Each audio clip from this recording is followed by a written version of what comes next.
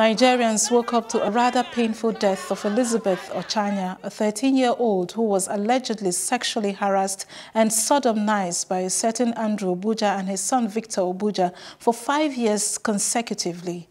The events that led to her death has sparked off a nationwide protest among different activists, groups and non-governmental organizations calling for justice for Ochanya. One of such is USOSA, Unity Schools All Students Association. President General of USOSA, Lawrence Wilbert, and Chidi, Anene, Financial Secretary USOSA, dropped by at Plus TV Africa to share their thoughts on the matter.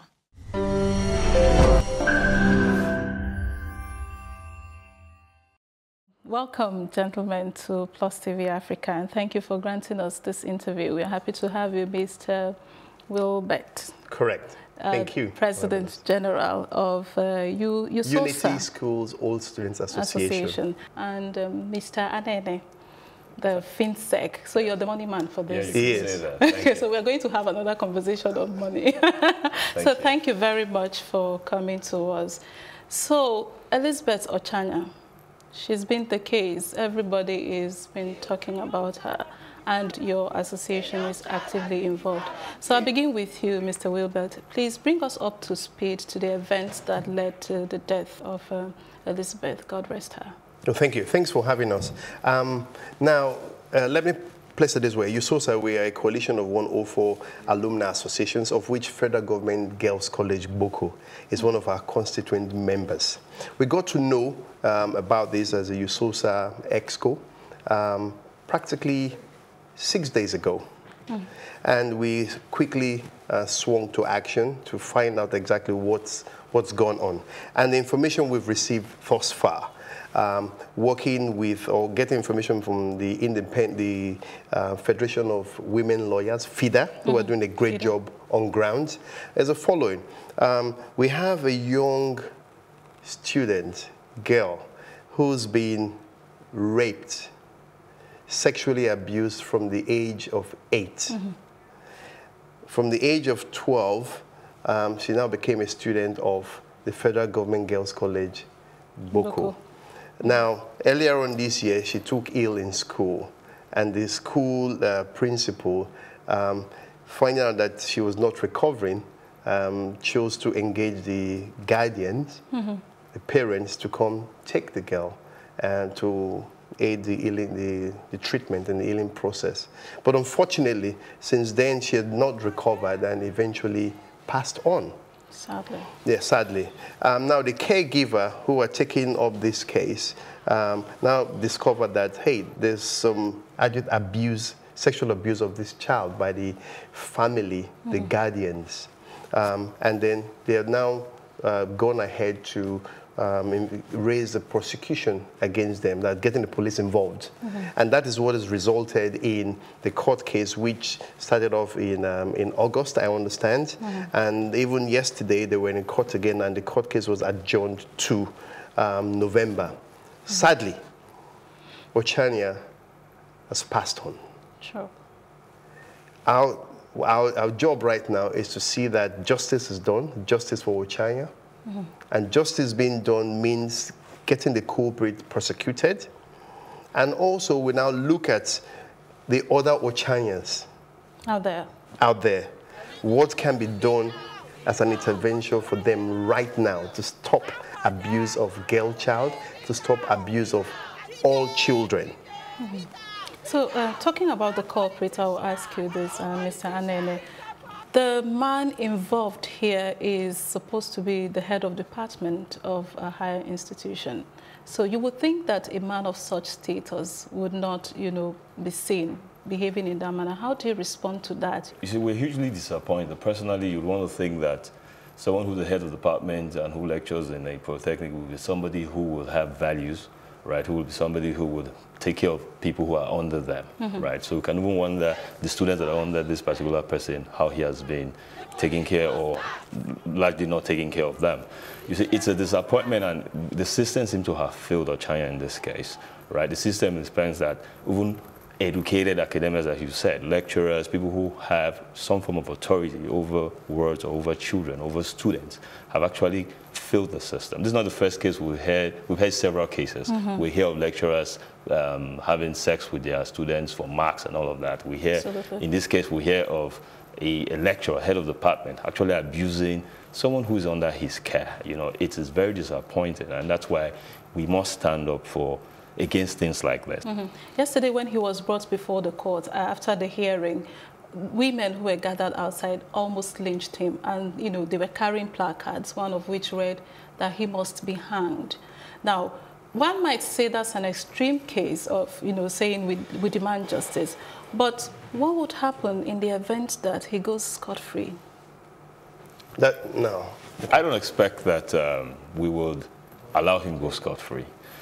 We've also looked at the issues around the case. You know, we trust the Nigerian legal system, first of all, I must say. And also, and we also know that for a fact that we would also be engaging the legal guys who are going to be prosecuting him, because we need to also establish evidence and all that we have to establish to be sure that he is found guilty or whatever it is. We also need to find out why the system failed Ochanya, because how many culprits do we have here? We have one standing trial now, but a lot of other people failed her. And what about his son? He's currently at large, because he also was allegedly involved in molesting Ochanya. Absolutely. So he's on the run right now. Yeah. The police is on the pursuit, so hopefully he's found soon. He can't run forever. He'll be found and prosecuted, hopefully. Again, that's why this Justice for Ochanya campaign is very important, to make sure that the visibility is out there and the torch is shown on such individuals. So the justice... It has the way to run. So if you look at it, it's not, I mean, how about the wife of the said lecturer? Okay, if we look at the whole ecosystem of that family, we're talking about the wife. Now, in all this picture, nobody's talking about the other daughters of the family. We hear of 2 other daughters of apparently the same age as Ochanya. This will have been happening under the watch of the mother of the house, and also you have cousins that in this same scenario will have suffered some form of abuse. We don't know about sexual abuse, but even the psychological abuse. So whilst all this is going on, you know, we would also encourage counselors to shine the torchlight in that direction. So there's a whole gamut of, I mean, there's a whole umbrella of people involved in all this. Now, each and every one of them, first of all, the real culprit should be persecuted. Absolutely. Then we'll now, you know, the wife, the mother in the house, she could now be prosecuted as an accomplice. You know, but like my colleague Chidi said, we believe in the Nigerian justice system, and we believe justice will take its course, and we'll get our day in court. Okay. Or rather, Ochanya will get a day in court. I hope so. Now, talking about relatives, you know, reports have shown recently that when we talk about rape cases, most of the time, those who rape victims are relatives, maybe cousins, uncles, you know, relatives from a victim. Now, with this case, do you think it's still safe to have people send their children to extended family members? Is it safe? A lot of people actually, USOSAs, have come out of growing up in uncles or resident homes of aunts and all of that. So you cannot isolate and say, because of this, we'll now already say people shouldn't send their words to their relatives. You know, for us, it's just to make sure that we are able to put out what is right, act in the manner that is fatherly, motherly. We're parents, we're fathers, we're mothers.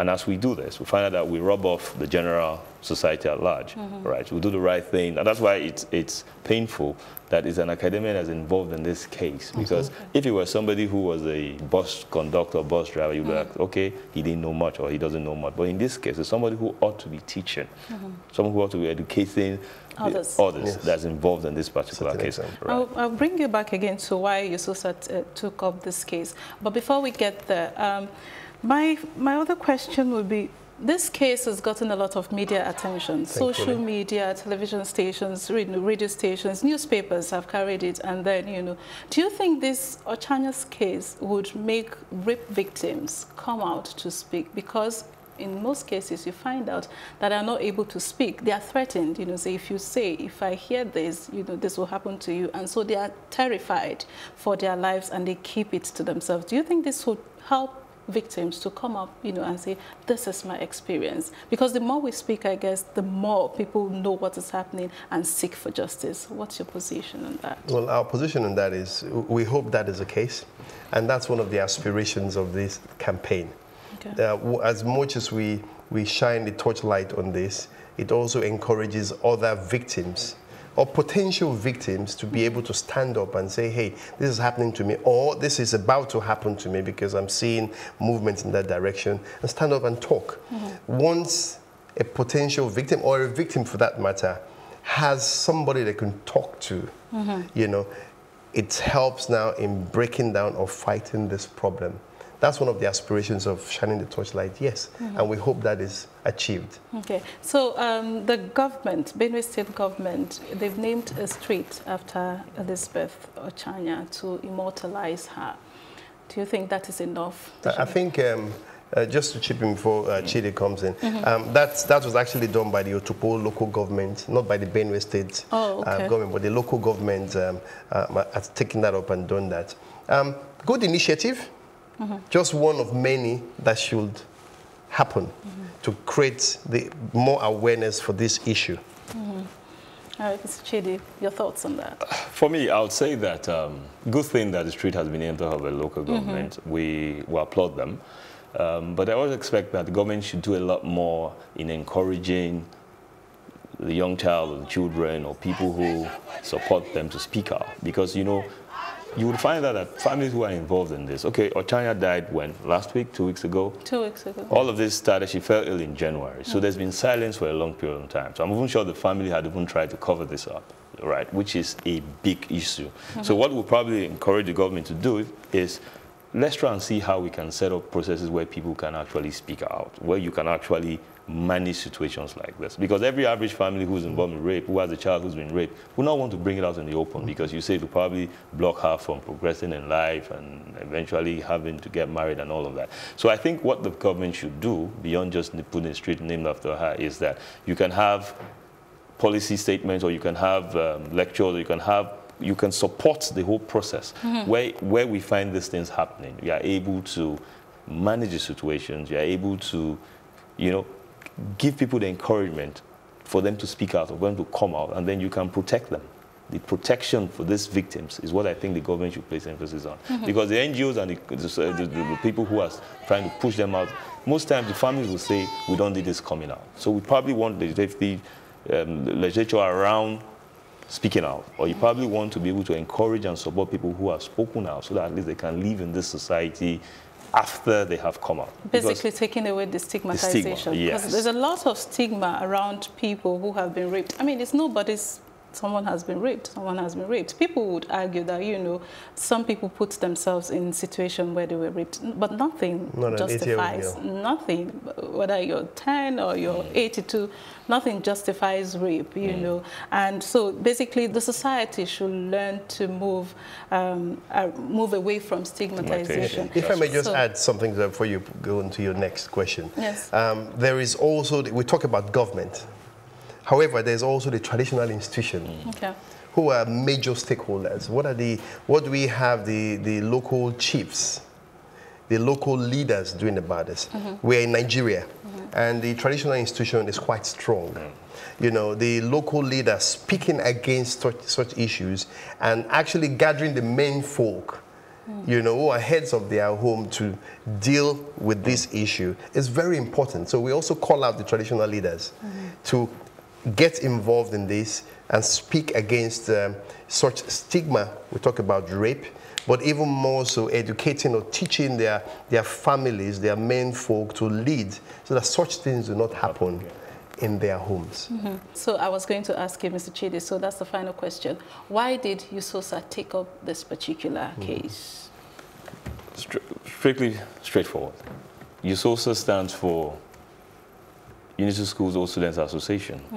The victim was a student of Federal Government Girls College, Boko, which is part of our constituency, and is a strong member of the association. And when we got information of what had happened to her, her demise, it was very necessary, especially as the new school had just been sworn in and just came on board, it was very necessary that we made a statement with this. Right. The Unity Schools have suffered over the years and will not continue to allow that happen. We'll continue to stand firm and make sure that all OSAs or all OGAs are strong and are stronger. Together we can do more. That's our slogan for the next 2, 3, 4 years and for eternity. So we must come together as one, because if we had been stronger, or we had been stronger on this matter, this would never have happened. If we had engaged the schools, if we had engaged our stakeholders as it concerns federal government colleges, this would never have happened. So this is the last time we want to see this kind of situation, this kind of story. The narrative we want to see going forward is a stronger USOSA. The narrative we want to see going forward is a stronger FGGC Boko, OGA. The narrative we want to see forward is a stronger 104 unity schools. The narrative we want to see going forward is the reason, the essence as to why USOSA, unity schools, were set up in the first instance, which is to groom leaders, right, and not to mourn our leaders or our future leaders. Ochanya is a child who we have lost. We'll continue to mourn, and we'll never have this happen again. So Together. Together we can do more. Together as Absolutely. a society. Just writing on that also, just buttressing what they're saying. We have the incidents of 2 years ago of the girls, our daughters who died in Queen's College. It's a sore point. We need to see that justice is done there and seen to be done. You have other cases in other schools like that where there've been girl abuse. You know, so writing on that, you see, we've come together to make sure that such things do not happen again. Building on what we have currently and making ourselves stronger. And I think it's also good to make our schools safe places, even for the girl and the boy child, so that you go to learn and you do not going to be harmed or to be hurt in whatever way. So thank you very much for coming once again, Mr. Wilbert and Mr. Chidi Anene from USOSA. Thank you very much. So we are glad to have you, and we hope that Ochanya will get justice, and all the Ochanyans out there will also be protected, and the story and the narrative, of course, will change. So thank you. Thank you very much. Thank you. Thank you.